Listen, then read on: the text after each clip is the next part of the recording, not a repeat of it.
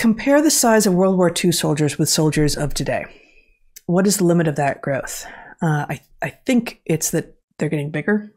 I think. Well, I had some very small green plastic. Is that not what we're talking about?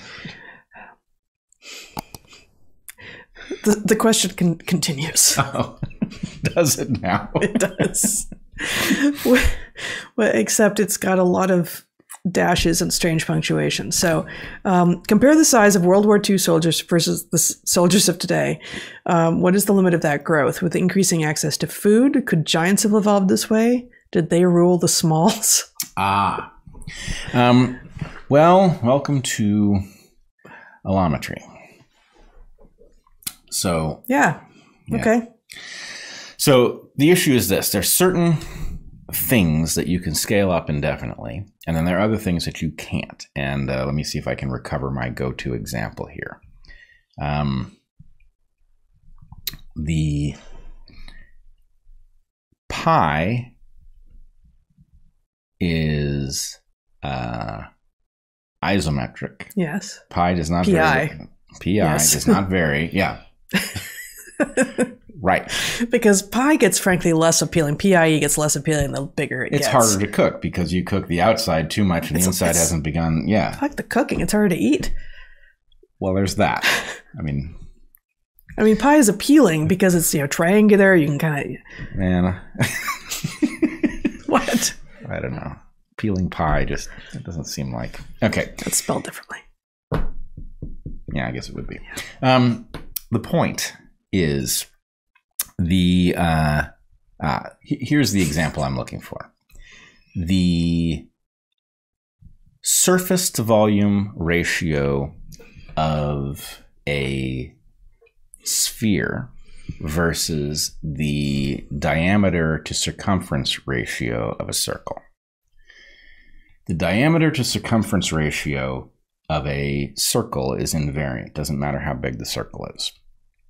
Therefore isometric. Right. The surface to volume ratio of a sphere varies radically as the sphere grows. The surface to volume ratio goes down, which is an example of allometry. Allometry, which is why allometric change. Why the cells in a mouse are approximately the same size as the cells in a whale, is that there's an upper limit to how big you can make a cell and get enough oxygen into it, and so that limit is found by all creatures, and our cells are the same size.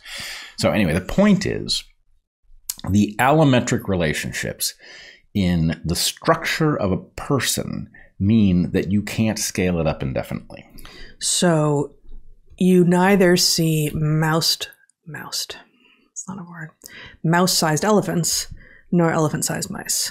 And this isn't a question of, well, back in the day there were giant mice, like there were giant sloths. No, right? Like mice with their very thin long bones wouldn't be able to withstand the effects of gravity if they were the size of an elephant. And so elephants don't have a great deal of flexibility, because what they have is these giant trunk-like long bones that they are on like this, and that don't offer much. If someone takes a chop at them parallel to the ground, those bones might well break, but they have tremendous strength in the direction that's parallel to the bone. Right, and actually the perfect way to see this is dogs, because we have tried to do everything to them selectively. That's true. And the point is, we have gone down in size and stature very effectively with dogs. I mean, if you think the ancestor is a wolf and a Chihuahua or whatever is even smaller than that, we've been very effective at making diminutive dogs.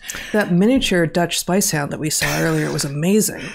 Yeah, he was a very flavorful little pup. But anyway, the point is we can shrink down a dog from wolf size really well. Not an individual dog. No, that wouldn't work. But in terms of going the other direction, we have made some large dogs that are bigger than a wolf, but we haven't gone nearly as far in the up direction as the down direction. Yep. And the dogs that are really large all suffer from these deficiencies, because the structure of wolf is not, as you build it up, gangly, they end up with hip dysplasia. Yeah. Yep. You create problems. So anyway, the point is, you can, and in fact, Hobbits. Yeah. You know. So you asked about soldiers. You get spheres, elephants, and hobbits. Yep. That's what you get. Spheres and circles.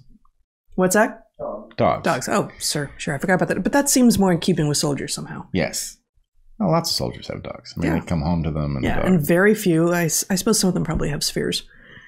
Very few of them have elephants or hobbits. Many of them have overcome their spheres in order to do the soldier. In order to do the work, yeah. Sure. But the point... Hobbits.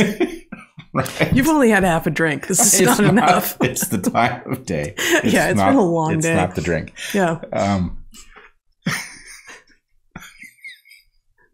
Hobbits. Right. Homo floresiensis. Exactly. Yes. The Flores Island. All right. In eastern Indonesia. We're going to cut this short, but there are these subfossil human or hominid. Like 30, 40,000 years? Creatures, yes. Something like that. I'm trying to remember is it 13,000 years sticks in my mind, but it may be 30. But in any case, we've got these subfossil, that is to say, not turned to stone, actual bone remains on the island of Flores. Yeah, I'm closer to right. In Indonesia. Mm-hmm.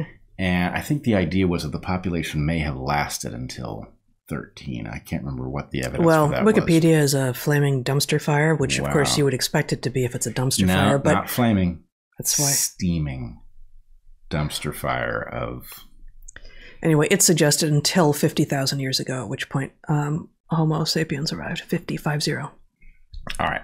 So, but I don't know. Clearly I need to remember this story better. But the point was, you had a population. People have argued about whether this population was pathological or whatever. There are lots of nonsense arguments, but it is clearly a diminutive race of hominids that lived on Flores Island, hunting pygmy elephants, in fact, pygmy stegodon elephants. Yep. And the point is, they were very likely wiped out by full-size hominids who arrived later, having been dwarfed by their presence on Flores. Okay, so the point is, does the basic premise of your story that bigger humans could wipe out smaller humans stand? Yes, it does.